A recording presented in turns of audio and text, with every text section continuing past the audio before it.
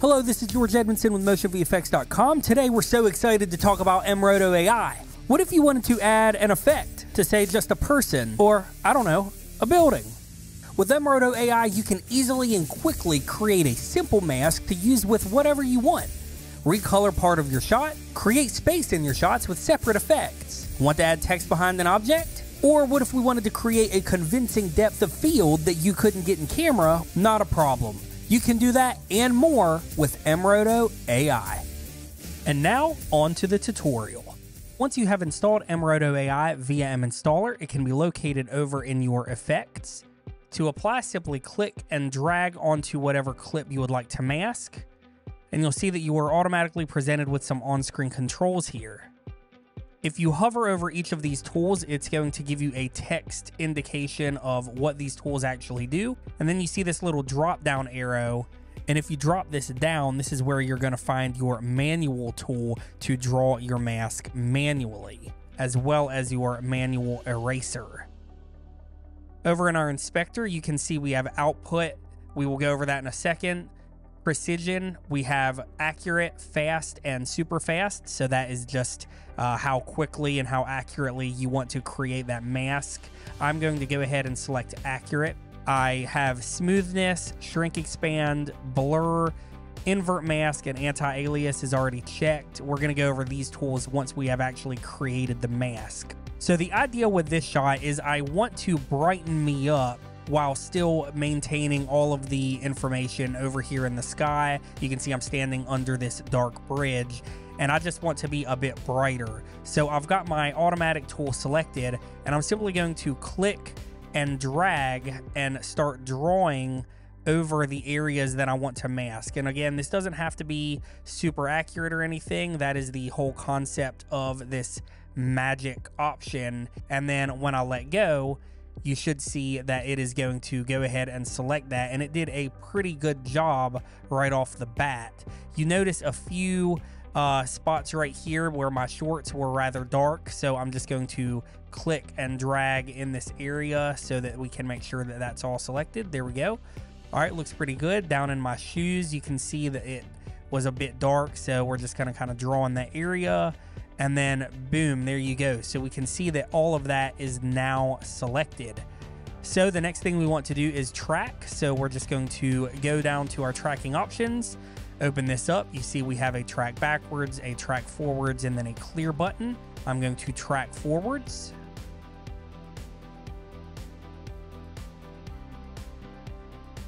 All right, and there you go. That is now complete. I'm going to just quickly scrub over this. So the next thing that I would like to do is actually duplicate this clip. So I'm going to press Option, click, and drag up. On my bottom clip here, I'm just going to deselect mRotoAI so that that is the original clip, but then the clip above is tracked. So with that selected, over in my inspector, again, we can see output merged. We can go to mask only. We can go to mask video, which we have the video beneath. So I'm just going to toggle that off so you can see masked video and then just the video itself. So let me turn the clip beneath back on, and there you have it. We are masked. And what I'm going to do is now add a quick correction, color correction here, and just kind of brighten me up. And you can see that we can really push this, and it is only selecting me right there in the center. So we can brighten me up a bit, go back over to mRotoAI, and we can begin increasing and shrinking and expanding and doing all the things that we want to do so that we are getting an accurate depiction of what we want. But there you have it. It was that quickly that now you can see that that is absolutely brighter, looks a lot better, looks a lot cleaner. So I'm gonna show you the difference there, how quickly we were able to do that. All right, so the next thing I would like to show you how to do is mask something that is not a person. So that's the beauty of mRotoAI. You can mask whatever you want. So in this next scene here, we have already used mTracker 3D to apply some text to the street there, and we have this orange cone here or pipe or whatever this is kind of going. I want that to pass in front of our text there. So that is this top clip here. So I'm going to go ahead and enable that. So again, the process is the same. Let's pick up mRotoAI and go ahead and apply this to our clip. We've got our on-screen controls here. We have the magic option. I'm just going to use that. And in this one, I'm just going to have the precision set to fast. So I've already got that selected. Let's open our tracker, track forward. And I'm going to click stop because that shot is already past our scene, so there's no reason to continue tracking. Over in our output, I will go ahead and set from merge to mask video, and then boom, you can see that our text is now behind this orange cone here. We can continue to mess with our smoothness, expand or shrink a little bit, and then the blur is really nice. And then boom, it is just passing right in front of our text exactly how we wanted. And we were able to do that quickly and that easily.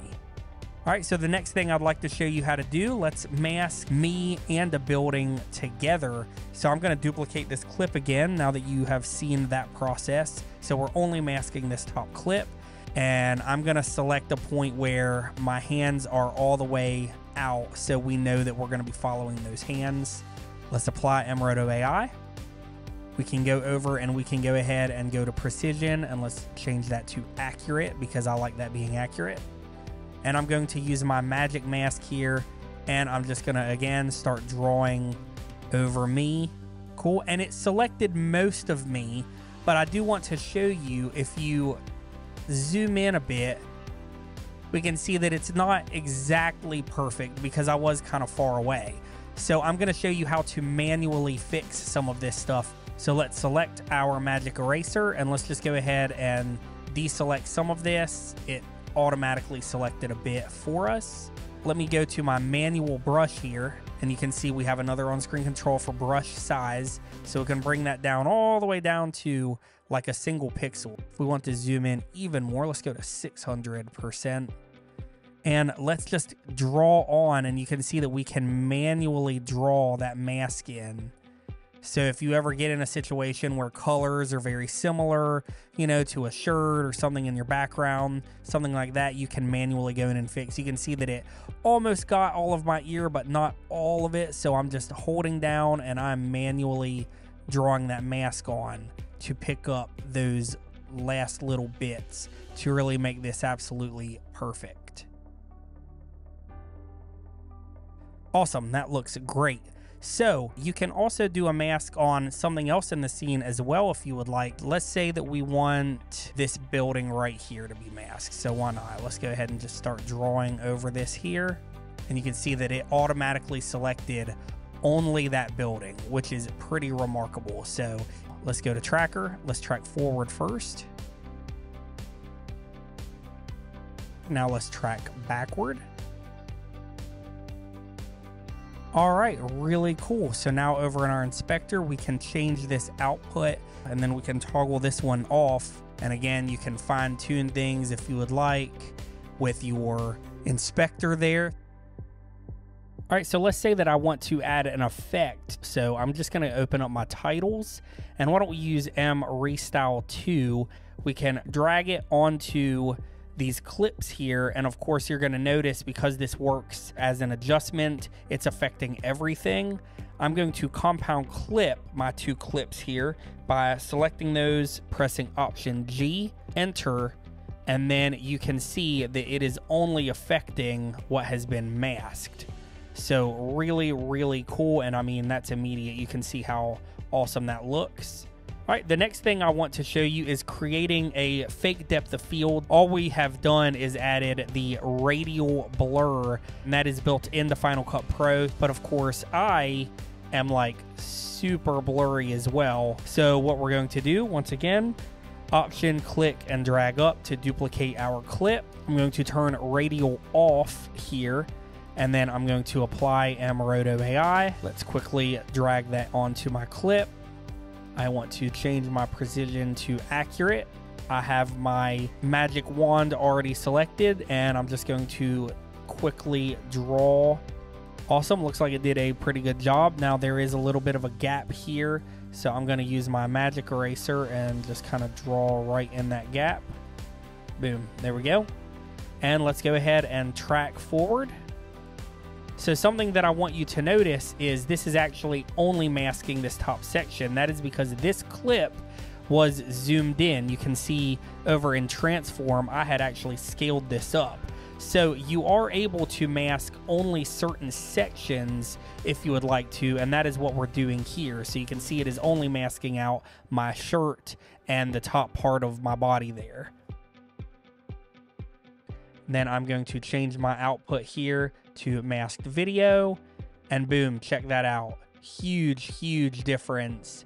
I'm going to toggle mRoto on and off. Let me toggle my shot on and off so you can see how much sharper I am.